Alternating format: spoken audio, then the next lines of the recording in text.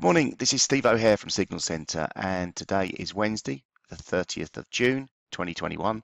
And today we're going to run through the commodities. We're going to take a look at crude oil, also natural gas, and I may even take a look at precious metals as well. So crude oil sentiment remains steady. There were concerns surrounding the risk that coronavirus developments would hamper global demand. And markets are also expecting OPEC will announce higher output quotas at Thursday's meeting, but expected underlying restraint would continue. WTI crude oil pushed towards session highs, getting up to 73.50. The API data recorded an inventory draw of 8.2 million barrels, and we've got oil inventories later on today. So let's dive into it. On the weekly chart, we'll start from there, drill down to shorter term time frames. We still feel like we're in the fifth and final wave of this impulsive move higher from the $10 low on this chart from April last year. Resistance comes in at 76.80. We managed to get up to 74.11 yesterday, yeah, that was yesterday. But the weekly candle is forming a bit of a negative candle, hanging man candle at the moment, so have to be a little bit wary of that. Drilling down into the daily chart, it looks a little bit messy, but we're within this resistance range between 72.84 and 73.64, and this seems to be capping price action at the moment. Also, the MACD has crossed over, so that's a negative indication, and we are seeing bearish divergence, so that again negative. This rally higher has been quite extreme and quite formidable, so there has to be some sort of short-term reversal correction in the coming days or weeks, but it just seems to push higher and higher, so not really evident yet.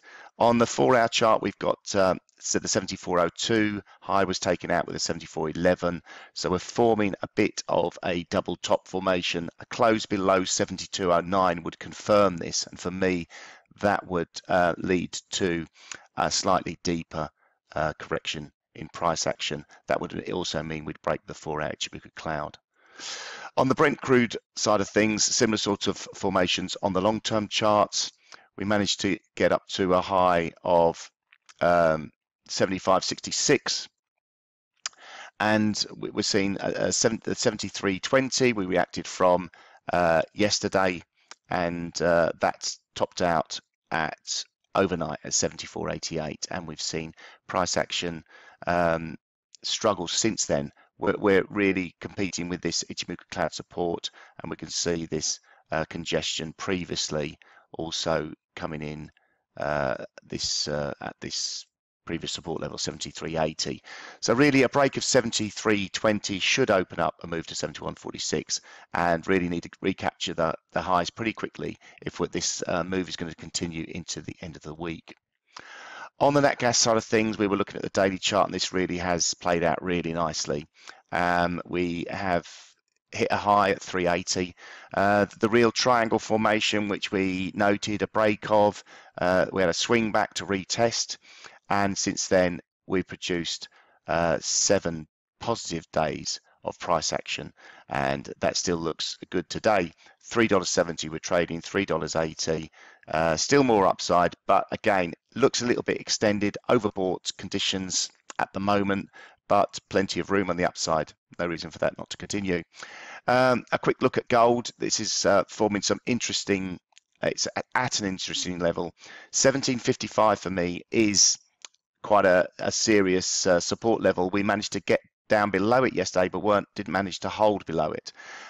We're forming a bearish flag. I think a break of this 1750 now would open up a move towards 1676.